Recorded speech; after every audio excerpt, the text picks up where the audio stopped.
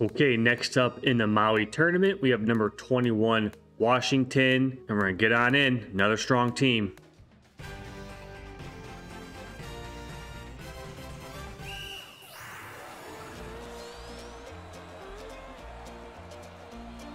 Round 2. After that energetic intro by me, we're going to jump to the end of the first half. We're up 13 with 20 seconds left. And Washington hits a 3 to go down by 10 with 13 seconds left. Teal takes it up the floor. He's going to look for Big Ken Anderson down low. With time ticking down, he kicks out, it gets tipped. Kinsey's there on the sideline. And it hits the buzzer beater. Oh, man. Clutch shot by Jamal Kinsey.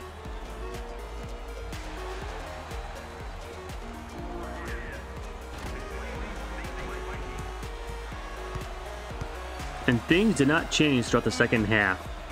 Up 8 here, and that's how we end the game. Cleveland State was favored by 5.5. We covered. The over-under was 88.5. We also covered that by scoring a total of 98. Kinsey led the way with 20 points. 4 3-pointers for Kinsey. Big day for him. Demps had 12, Teal with 11, Francis 8 and 2. We move on to the finals. We have made it to the Maui Invitational Finals, head up against Illinois Fighting Illini. Championship.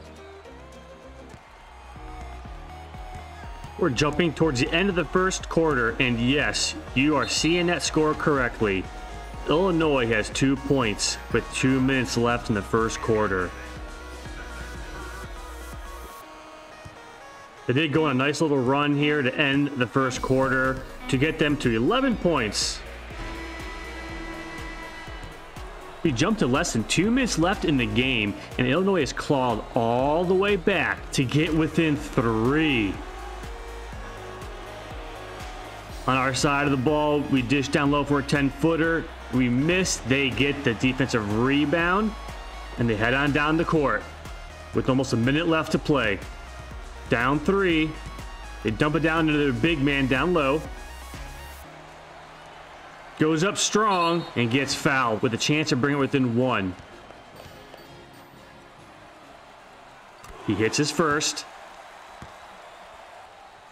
Lines up for the second. Planks it off the rim. We get the rebound. Head on down the court. We try to waste as much time as possible. Teal drives. Gets cut off. Sees Kinsey out, dishes it, and hits the 3 to go up 5. Oh. And that's going to do it. After foul shots, we end up winning by 6.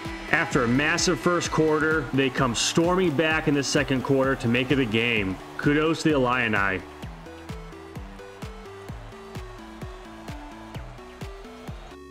Teal led the way with 20 points, Kinsey with 10, Francis with 9 rebounds, and Demps added 6 rebounds to it as well. So Maui Invitational champs goes to the Cleveland State Vikings. And that takes care of the Maui Invitational. Let's jump into recruiting and take a look at how we're rounding out our draft class going into the season. We'll start things off with George Gardner.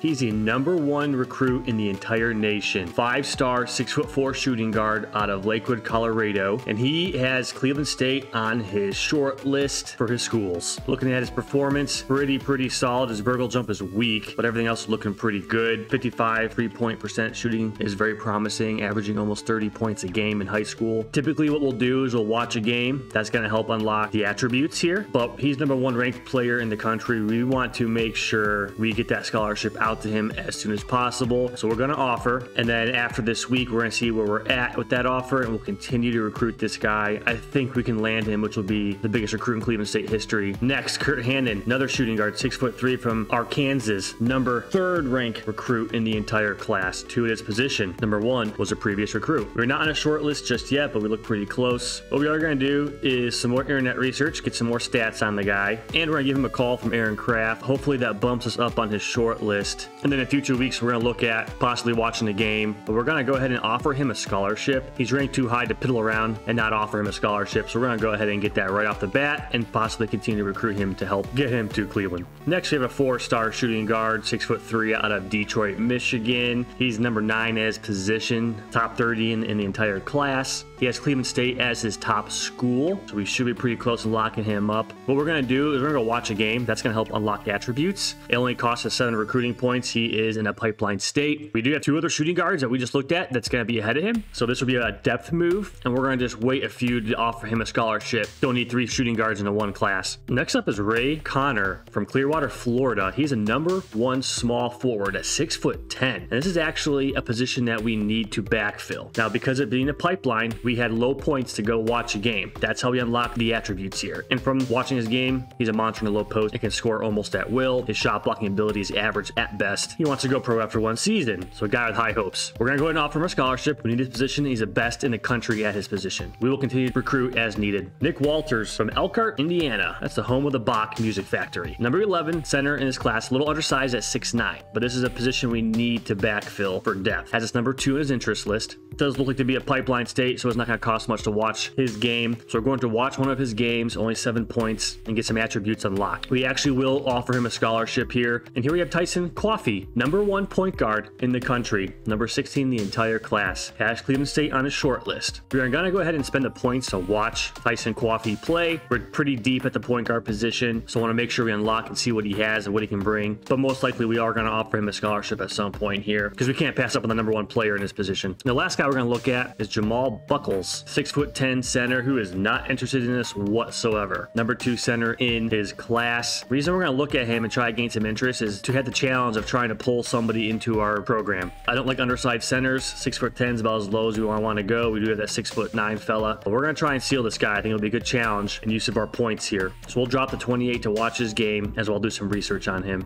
And that'll do it for a recruiting update. We're going to end things off here. We'll have some more basketball for you in the next video.